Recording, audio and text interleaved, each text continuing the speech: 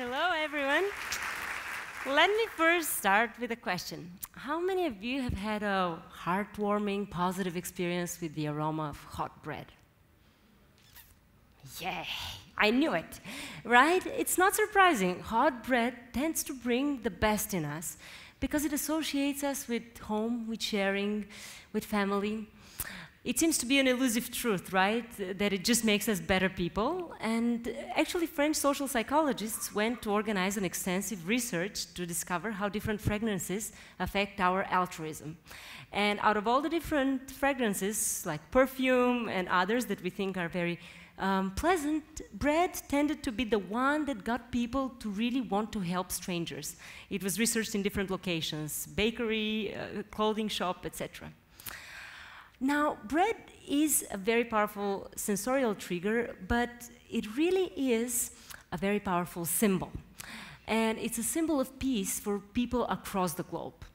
One would wonder why, and I, as a cultural anthropologist, while doing my PhD at Princeton, started researching foods and arts for social change. And really, bread was the one that's laid at the base of the three main Abrahamic religions, Islam, Christianity, and Judaism. And that's why it tends to always bring in us associations with peace of some sort. In Christianity, Christ himself said, "I'm the bread of life." And I, as a practicing Orthodox Christian, can tell you how beautiful, how really inspiring it is when you go to church and you partake, all people in the community, all ages and ethnic backgrounds, of one cup full of wine and bread. And through collective prayer, we believe that it becomes the body and blood of Christ. So it's more than a symbol, it's really a deep experience. In Islam, I've seen how people take a piece of bread from the ground and kiss it and never throw it away. There's such a deep reverence for it, again, as a symbol of relationships and connection with God. And in Judaism, I've lived with Jewish families, and on Saturday, actually on Friday night, they make the bread for Shabbat, which is the Saturday celebration, and it really holds the family together. So this is a very powerful experience. A symbol, a sensorial trigger. But even beyond home, there's a word we use so often, company, and it refers, historically, since Roman times, has referred to a larger social network, social capital. So breaking bread with someone, cum panis, with fellow people with whom we share goals, values. And to return to my native Bulgaria, I discovered this wonderful old word that few people, I'm sure, do any Bulgarians in the audience know this word, omirlik? You don't, unfortunately, because it was a word that was used for bread 100 years ago, and it means literally peace builder. Isn't it beautiful? Okay, so if bread is such a powerful symbol of peace, I asked myself a very important question. Can bread making be a peace-building tool, an actual tool? So I asked myself this question in a very light bulb moment in the city of Bethlehem when I discovered it means house of bread. And I thought to myself, okay, that's an amazing name, but I'm sitting in front of a wall dividing the city, dividing families that are feuding, people that are feuding with each other, Arabs, Christians, Jews, Muslims. So is there a way that bread can bring these people together? I was sure there is, and that's the image I had in my head.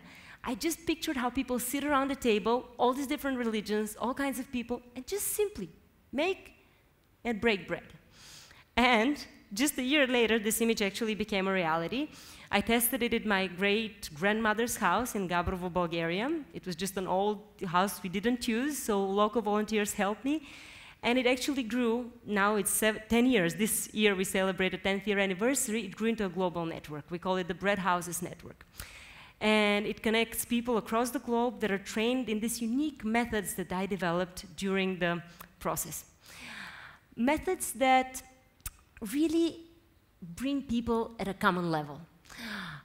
So at the community level, we work the issue of community building, but globally, I always had the vision, and I never gave it up, that I could really get global leaders to be better human beings and to, instead of making war, make bread.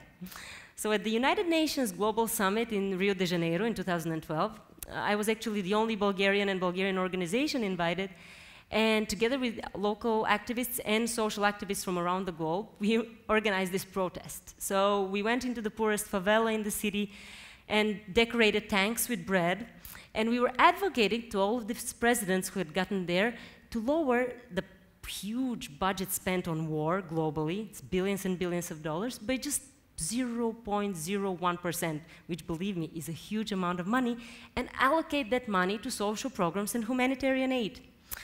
And I truly believe that if we had gotten those presidents to really make bread with us in the favela, with the people, and with us as social activists, we would have had better success.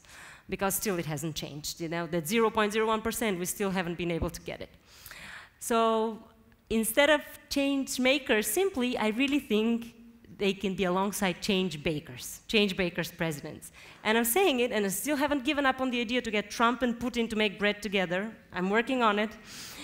And the former Bulgarian president, when he came to the bread house, he came by his own initiative. I hadn't even invited him specifically. He wanted to see what we do. And when he got there and made bread with people with disabilities, with Roma, with orphans, people for whom he said, I sign up on social policy documents, but I've never touched these people. And for him, it was changing. For him, it was deeply transformative.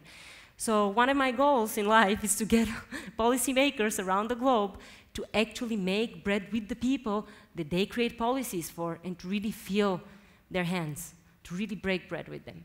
It makes all the difference in the world.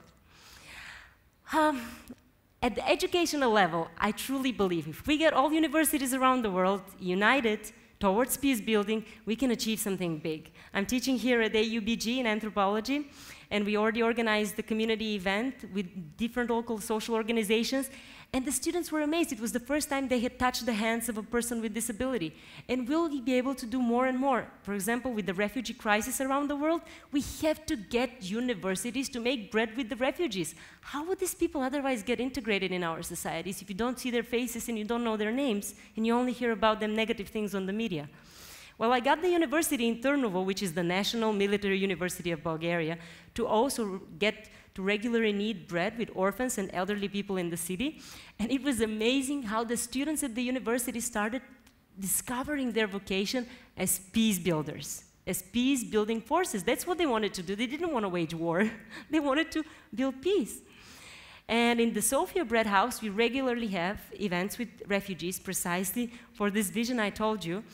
And we recently had an officer from the European Program on Immigration and Migration, and he said that this really is an experience like nothing else he has seen in Europe, because really making bread with someone immediately makes you feel you're friends with this person. You just cannot seem to have anything against them anymore. You don't even have to talk. So we're hoping to scale this up and spread it to organizations working with refugees around Europe, because genuinely, this is the only way to really build friendships and to have what we call social integration. There's one sentence, maybe one word with which I can describe all of this, and it is high touch, not high tech, because we're way too littered with technologies that do not connect us. They fake connecting us. They disconnect us all the time. You have to be with the people physically, tangibly, and looking each other's eyes, not on the phone. And this method's actually proved to be a very deep kind of therapy. Patch Adams, the one who created humor therapy, gave me the push to test it as a therapy, and I started working with social workers and art therapists, and now globally it is recognized as a therapy. We train a lot of people who come from abroad to us to use these methods. When they Google bread and therapy, that's the first thing that comes up is our website, breadtherapy.net. And the reason why it's therapeutic, you're probably wondering, it's not simply because it's culinary, it's actually much more artistic. So we create bread puppets out of the dough. We bake them. We create whole performances with them on the table. The table becomes a stage, and we draw the props in flour. We also create songs, and we make the music for the songs with only kitchen utensils. So jars full of wheat seeds and plastic balls. It's really creative, and that's why it gets people to open up. For example, with veteran women coming out of the war in Afghanistan in the United States with the University of Massachusetts, we created a program to help these women that were with very severe mental disturbances share what they had been through, share their dreams, and the psychologists were amazed that for the first time they really opened up to speak. Otherwise, they were just closed in themselves. Because, again, it touches all the senses. It gets you to connect to home or to your hope of a future home. And all these people that we've trained and used these methods, we came up with this term, crambassadors. We call them crumb-ambassadors because they really are ambassadors of peace. Crumb by crumb, at first people might be saying, how does this really work? But once they experience it, everything changes. The network grew very big. It's more than 100 people on 5 continents now, and we call them bakers without borders, like doctors without borders, because these people really go in communities, and some of them travel extensively. Now there's 2 of them who are actually doing a round-the-world trip, and they make bread with all kinds of feuding communities around the globe. That's kind of the numbers we have now. It's hard to calculate the beneficiaries because this more than 100 people and organizations have regular events, but at least 30,000, I would say more than 50,000 people have been engaged in all of these activities around the globe, and they happen every week. And training these people was a big mission of mine, and I thought, okay, there must be an easier way to get them trained instead of them coming to Bulgaria, paying for tickets, all these costs. So I pretty much summarized the methods into a game. It's called the Bakers Without Borders Educational Game, which got the United Nations Award for Intercultural Innovations. And the game teaches not only the methods, but also the social business model behind. So it teaches entrepreneurial skills. And now I'll show you a little bit of the social enterprise model, because I truly believe that's the future. Social businesses will be on the rise. So what we do at the bread houses, we sell services. And with the income from the services, we fund free programs. The services vary from team building, we call it bread building, and it's a very good service. People who come to us say it's the best they've had so far. To educational activities, we teach children values, so we diminish bullying at schools. Their teachers get back to us and tell us, hey, this really works. Kids are not fighting anymore because we put the fighting kids making bread in the same bowl. To career orientation for high school students and university students, to a very interesting event, Bread in the Dark. That's one of our newest creations, where you get blind facilitators with sighted people in 100% darkness. And it's so changing, it's so transformational, because you don't worry what you look like, you don't worry whether people are going to judge what you're going to say. You just knead bread and you talk about life. So all the metaphors, flour, salt, sugar, yeast, you talk about what it means to you in your life, and people just open up. They feel like newborns when they come out of this event. And with these paid services, we found the free programs. And the free programs are ranging with all kinds of groups. There's not just one that we work with. The key to what we do is that we mix these groups, because otherwise they would always stay locked and isolated in their communities. The people with disabilities would stay in their daycare centers, the orphans in the orphanage or in the foster home, the elderly people would always be in their hospice, the Roma would always be in their ghetto community, the refugees in their camp, and you would never see these people. And if you get them all together, it's amazing. You really have to experience it. And you just look around yourself and you say, hey, we're all human. You know, we're all made of the same dough. The human dough.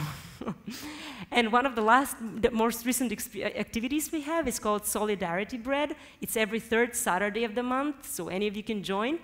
And homeless people started coming, making bread, which then is distributed on Sunday in the streets of Sofia to other homeless. And I think that's the key to social empowerment. If you really get the people in need to help other people in need.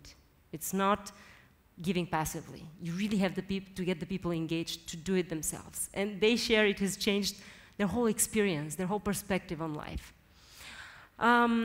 So this is the image of the social centers, bread houses, but we have another type of a bread house that we are also spreading as a social franchise model, and that's the bakery bread house. We opened the first one with my husband, with the money from our wedding. We got about 7,000 lev from all the gifts, and we bought second-hand machines, and we tested it. We wanted to really open up such a bakery, which is very different from any other social bakery around the globe, because we do train and employ people from vulnerable groups, and we sell very healthy bread. But the key is that we also offer the free community events for the whole neighborhood to get together, for people to get to know each other, to cooperate, to solve social issues. And it really becomes a community center, a community hub. So it's 2 in 1. It's called Nadezhda, or hedgehog in English. We translate it as, you know, the hedgehog that teaches you not to prick others, to be kind, to be good. The Bulgarians would feel the play of words, but also in English, hedgehog. And it gave birth to a series of children's books. I wrote for my daughters, but I mean, anyone, of course. Many people are more and more interested in reading them, and they're about the travels of this hedgehog around the world who goes and solves some sort of social issue in each country through bread making. And I hope when I become a great grandmother one day, I will be able to have written about 70 of these books, as many as the countries that I've been to.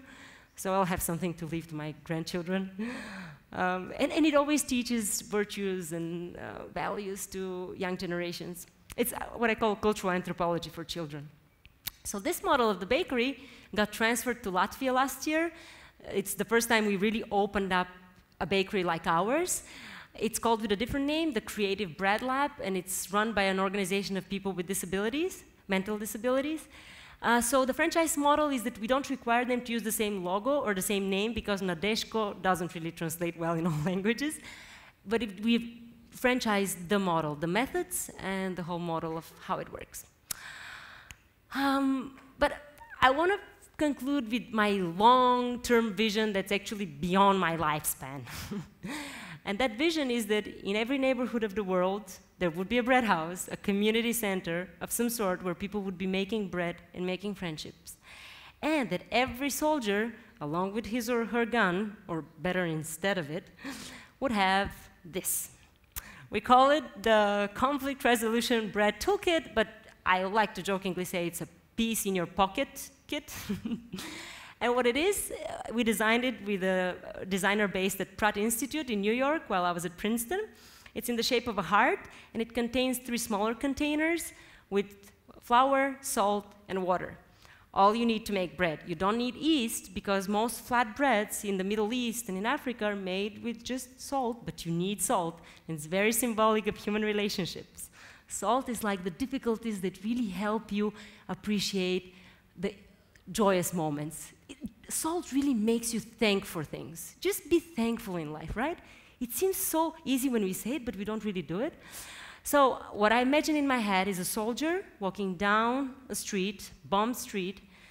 He sits on a stone, and he takes this out of his pocket, and he starts mixing the ingredients, and curious children start coming one by one to him. They're not scared anymore, because he's not taking his gun out. He's taking this little piece of dough. The kids start playing, then one mom comes, then another mom comes, then a father comes, and the whole community gets the message. It's a message beyond words, right? You don't need language, because they don't speak each other's language, but they get the message. I'm here to make peace, not to make war. I'm here to make bread with you.